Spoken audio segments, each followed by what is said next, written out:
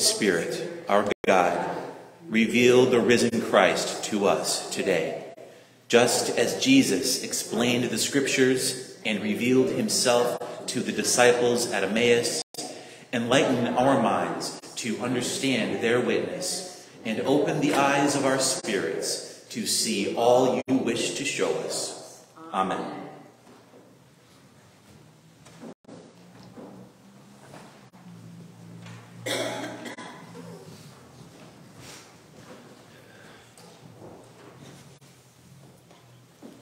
Good morning. Our Hebrew lesson is Psalms 116, Thanksgiving for recovery from illness. I love the Lord because he has heard my voice and my supplications, because he's inclined his ear to me. Therefore I will call on him as long as I live. The snares of death encomposed me. The pangs of Sheol laid hold on me. I suffered distress and anguish. Then I called on the name of the Lord. O Lord, I pray, save my life. What shall I return to the Lord? For all his bounty to me, I will lift up the cup of salvation and call on the name of the Lord. For the word of God in Scripture. Thanks be to God. Our epistle lesson is Acts chapter 2, 14a, 36 through 38. Peter addresses the crowd. But Peter, standing with the 11, raised his voice and addressed them. Men of Judea and all who live in Jerusalem, let this be known to you, and listen to what I say. Therefore, let the entire house of Israel know that with certainty that God has made him both Lord and Messiah, this Jesus whom you crucified. Now when they heard this, they were cut to the heart and said to Peter and to the other apostles, Brothers, what should we do?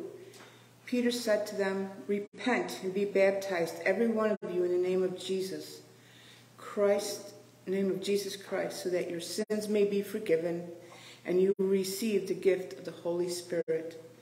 For the word of God among us. Thanks be to God. A reading now from the Gospel. Reading from the Gospel according to Luke, chapter 24. We're going to do two parts of the story, the beginning and then skip to the end in verse 25. Now, on that same day, two of them were going to a village called Emmaus, about 7 miles from Jerusalem, and talking with each other about all these things that had happened. While they were talking and discussing, Jesus himself came near and went with them, but their eyes were kept from seeing him. And he said to them, What are you discussing with each other while you walk along? They stood as still, looking sad. Let's see. And then verse 25. Then he said to them, Oh, how foolish you are, and how slow of heart to believe all that the prophets have declared.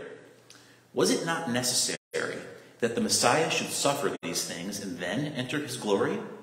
Then, beginning with Moses and all the prophets, he interpreted to them the things about himself in all the Scriptures.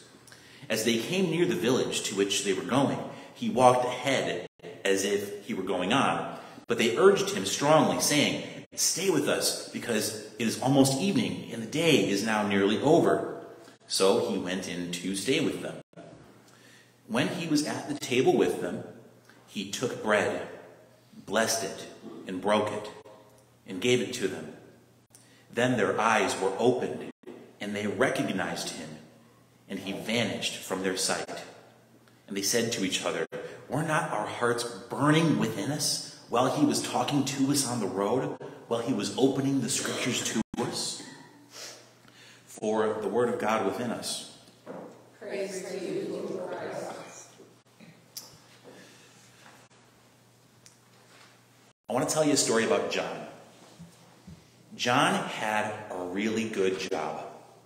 A job he really enjoyed and found a lot of fulfillment in. He intended to stay in it, advancing as far as he could with the company that he worked for the rest of his career. But 20 years in, his longtime supervisor retired, and they hired a new supervisor who came in and wanted to, as they say, clean house and make it clear that there was a new sheriff in town.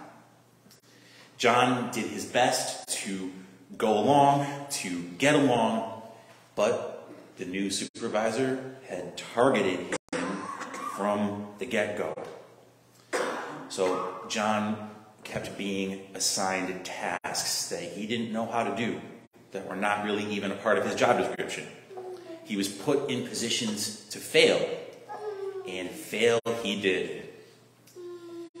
It wasn't long before the handwriting was on the wall, and he was called into the office, fired for cause, unceremoniously kicked to the curb. Maybe you've been in a similar situation, or maybe someone close to you has. It's a tough spot. These are the kind of circumstances that alter the course of your life, that make you change. You have to, you have no other choice. Your long-term plans. And you feel in this moment like you have to start over when you're at an age, in a place in your career when you never thought in a million years that you would have to do such a thing. Getting fired in such a ridiculous way doesn't look or feel like a blessing. John sulked for a few weeks and then decided to go on a Caribbean cruise. Now that right there, that'll cure what ails you. It is very hard, I think, to go on being sad when you're on the back of a jet ski. So John jet skied. He ate good food. He drank by the pool, even in the pool, at those poolside bars they have on those cruise ships.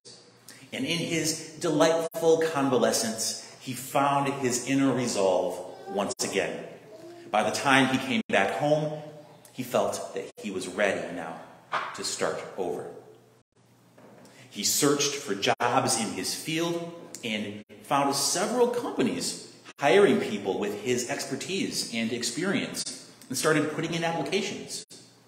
2 months later, only 2 months, and a handful of interviews later, he was hired at a new company in a position that for him represented a promotion with a generous compensation package that paid him 50% more than what he was making at his previous job, and with better benefits too. And the kicker now to this whole ordeal, the company that John had been working for, the one he worked for 20 years, started laying people off en masse not long after John was fired. And only a few years later, that company declared bankruptcy and began the process of shutting its doors altogether. John hadn't known, he hadn't seen how imminent this was when he worked there. But at his new company, things were going well. The company seemed to be thriving, and he felt secure and happy in his new job in a way that he hadn't, even when things were good at his old job. It turned out that for John, getting fired from a job that he truly enjoyed and found fulfillment in was the best thing that could have happened to him. But he didn't know it at first. The firing was a gift, because the only way that he was going to find his way out of there was if he got fired. That's what he needed. And that, fortunately for him, is exactly what happened. Now, what we have just considered, people of God, is an example of a blessing in disguise. It shows us how spiritual things are often wearing disguises when we first encounter them, like the disguise that Jesus seemed to be wearing when he met the disciples on the road to Emmaus. The things of the Spirit often present themselves to us in ways that make them hard to recognize. Why do you think that is? I mean, getting kicked to the curb the way that John did, without so much as a goodbye, after 20 years of pouring his heart and his soul into that place, as bad as it felt, this was always a blessing. That was the truth of it from the beginning. It was always going to net him a blessing in his life. God knew that. The universe knew that. His family and his friends knew that. Seems like he was the only one who didn't. I mean, classic John, right? Always late to the party. But he found his way eventually. This phenomenon that we're talking about here, where we just don't recognize these things at first, it occurs regularly in our lives as well.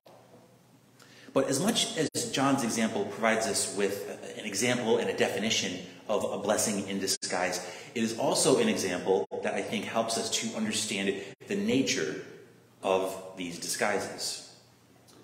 Now, since this event that happened to John, where he was fired, by nature possessed the properties of being a blessing, a gift, if you will, from the capital L love that fills the universe, that was given to him in love, he could, it was possible, he could have perceived it as such immediately.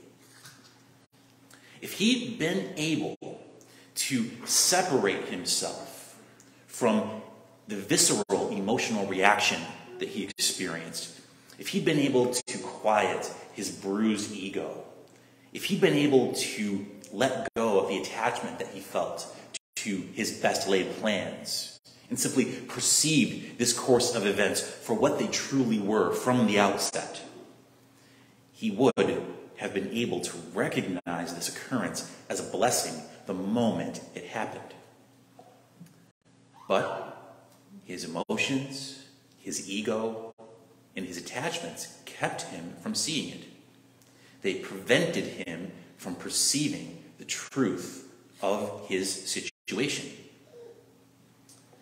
It turns out then that the disguise that this blessing wore was a disguise that was placed upon it by his own heart and his own mind.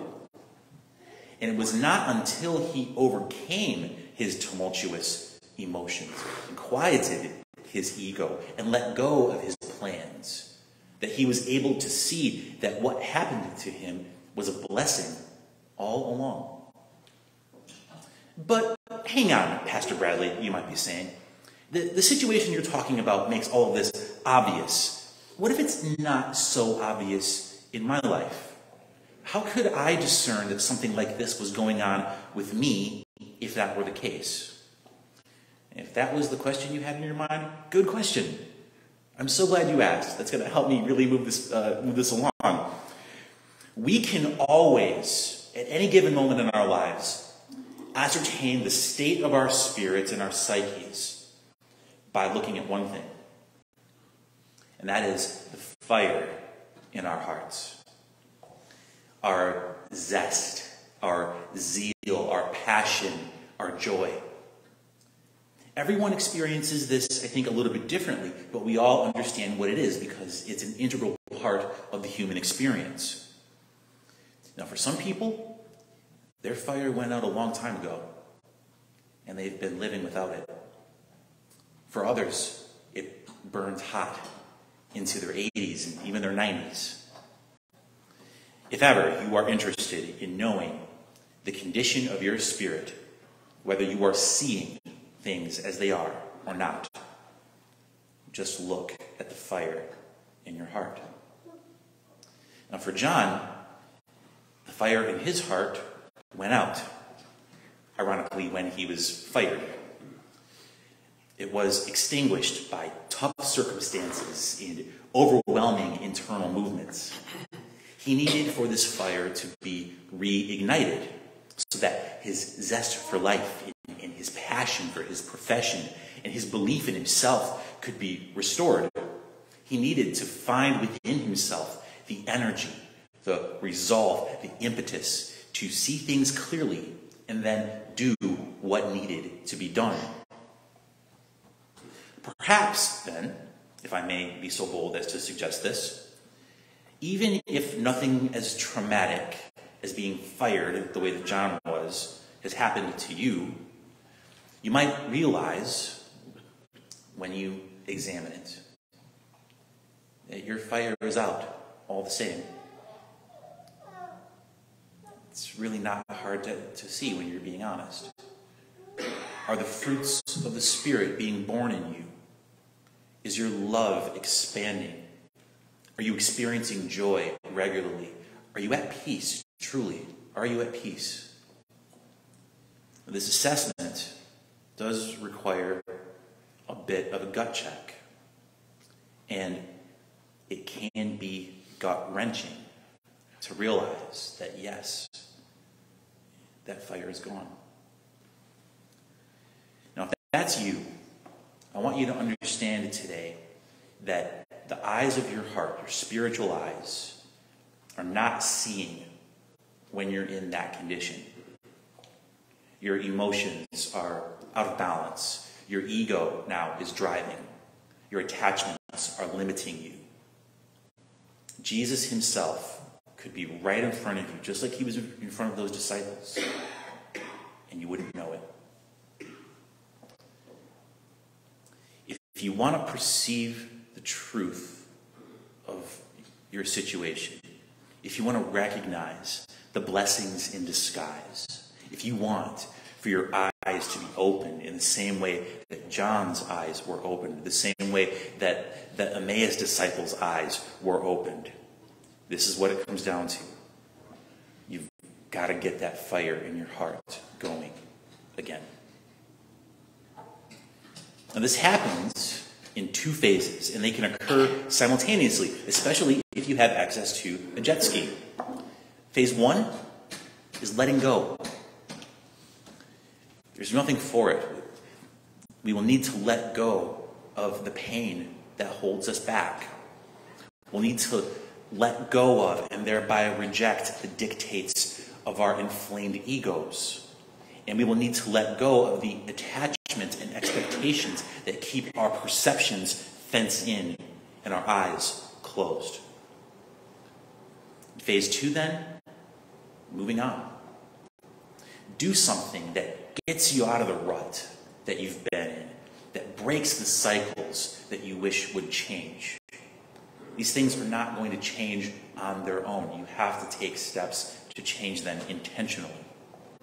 Shift away from the ordinary, from the expected, so that you can see things from another perspective. Make it a point to spend time and energy around people and doing things that give life to your soul. And that fire will find itself reignited once again. Let go and move on. And then the fire in your heart will burn hot once more, and your spiritual eyes will be opened to recognize the blessings that are just inherent and full in your life already. And you might even catch a glimpse of the risen Christ, because he's been walking with you all the way along. His presence and power and love have never and will never leave you nor forsake you. Behold, he is with you, even until the end of the age. Amen. And thanks be to God. Our homily hymn now is number 451, Be Now My Vision.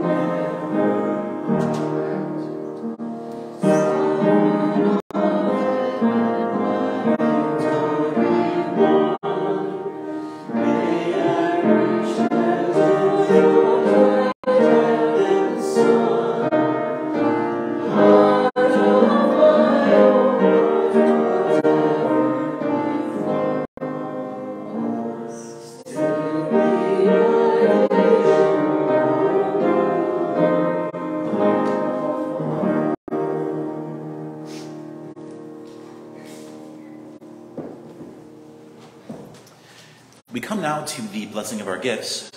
I thought that we might try it after the sermon this week because it's been pointed out to me several times that the gifts that we do offer in worship as a response to the movement of the Spirit among us and in our hearts. We don't put the offering plate under your nose. You know where it is. But the gifts that we offer because we know that the things that we believe are really real. It's not empty movements and empty words and empty worship. It's full of life. So let us now bless those gifts together. Risen Lord, like the disciples at Emmaus, we offer what we have. They offered their company, their table, and their bread. We invite, too, you to be with us, Jesus, as we offer you our gifts. May our eyes be opened to your holy presence among us, now and always. Receive our gifts, O God, and bless them, we pray. May they speed the coming of your kingdom in our community. Amen.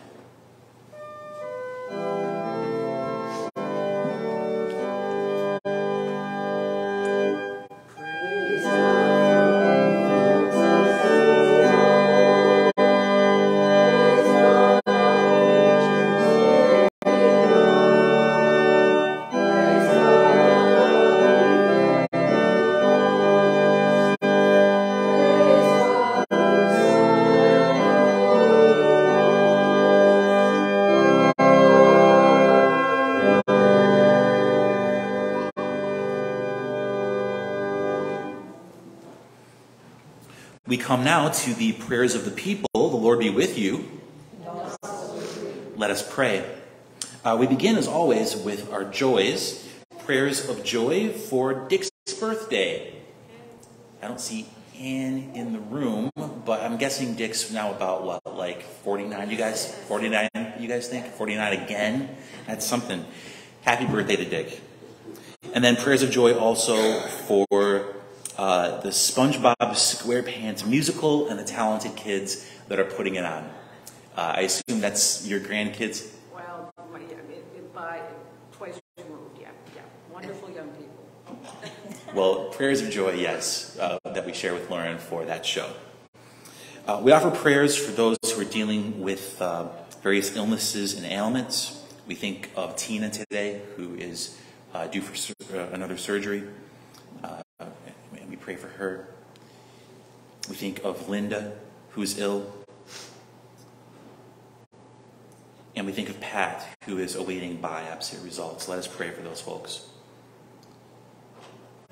Gracious God, we lift up Tina and Linda and Pat to you today. And we ask for their health and their well-being. We ask that where there is a surgery, that it would be an absolute success, that the prognosis would be amazing afterward, that the recovery time would be shorter than what was thought, and that you would help there to be a minimum of pain and for it to be managed. For Linda, who is ill, Lord, we pray that you would raise her onto her feet and grant her health, we pray. And for Pat, gracious God, regardless of what those results are, we pray that your strength would be with her, that you would break the bread of your presence in her heart and in her mind, so that she might know with her inner man, her inner self, that you are with her, come what may. In your mercy, Lord, hear our prayers. We pray today for those who are dealing with a lot of stress. We lift up Lynn, Gary, Larry, Matthew, Nicole, and family, and also Julie. Gracious God, we lift up those folks to you, and we pray for them that very peace that we've spoken of today, the peace that is born in our hearts by the movement and the ministry of your Spirit, that peace that is able to reach us in the middle of any storm, that passes all understanding. We pray that for each one who we've named, that you would reach them where they are, that you would bear out your peace in their lives, and that you would deliver them from the stresses that they are in. In your mercy, Lord, hear our prayer. We lift up today the Booth family in the death of Faith. So gracious God, we do pray for the Booth family and all who are grieving the loss of Faith. And we pray that for each one who is dealing with that grief today, that you would be near to their hearts, that you would grant them comfort, that you would be with them as they go through the process that looks so different for each of us, and that in their grief, Lord, that they would find each other. Grant that the comfort that you wish for them would be given and granted through the people around them who are going through the same things. In your mercy, Lord, hear our prayer. And then finally, we want to lift up all the things that are going on in our country right now regarding gun safety and violence. That's on my list to pray for here. Gracious God, we put before you something that's a very big issue, and one that seems unsolvable due to the political climate in our nation.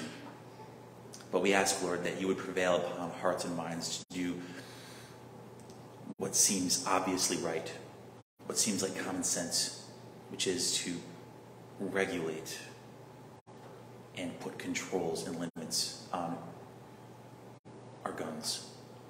We pray that for everyone who feels so deeply attached to those things that they are not willing even to consider the safety of others, the safety of children in schools even, that you would prevail upon their hearts to see the greater good. May it be so, according to your will, we pray. In your mercy, hear our prayer. And now we pray together with the words our Savior taught us. Our Father, who art in heaven, hallowed be thy name. Thy kingdom come, thy will be done, on earth as it is in heaven. Give us this day our daily bread, and forgive us our debts, as we forgive our debtors. And lead us not into temptation, but deliver us from evil. For thine is the kingdom, the power, and the glory forever. Amen. Our closing hymn now is number 606, Nearer, My God, to You.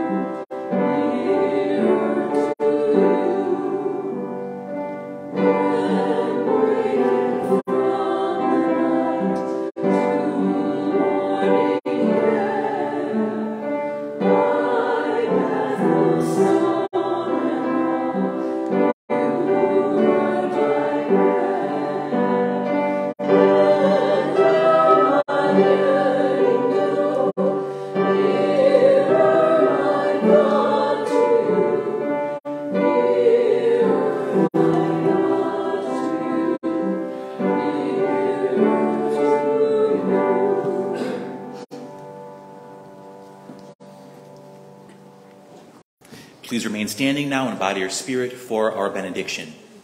May God bless your eyes and be in your seeing. God comes to us in things that are in the world, but not of it. May Christ bless your eyes and widen your gaze. Christ is before our very eyes, even if we do not see him yet. May Spirit bless your eyes and to sharpen your vision. Spirit is near to us, in our hearts and minds already.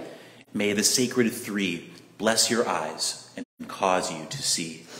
May the three that are one become known to us. Now our service is ended. Go in peace to love and serve the Lord. Amen. Thanks be to God.